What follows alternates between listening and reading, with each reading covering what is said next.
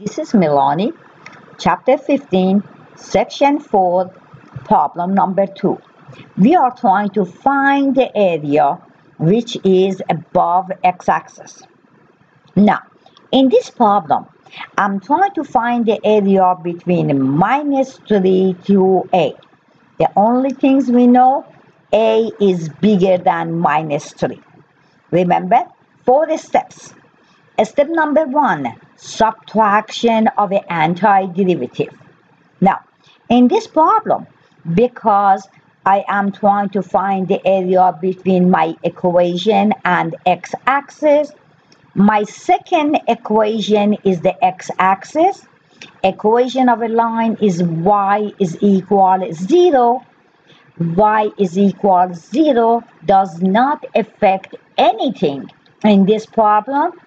That means step number 1 actually is find the antiderivative. Antiderivative of a 2x is going to be 2x to the exponent 2 over 2.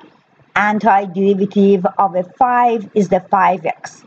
But in this problem, we do have the number above and below my antiderivative sign. That means we do not say plus c anymore.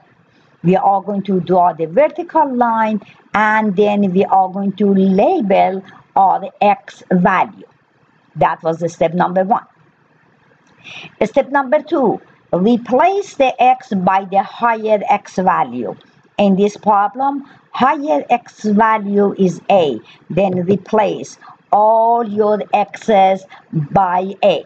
But what I did here, before I just plug it in, I reduce this 2 by this 2 because it's going to help us a lot. Simplify before I go to the next step. Now, this is much easier.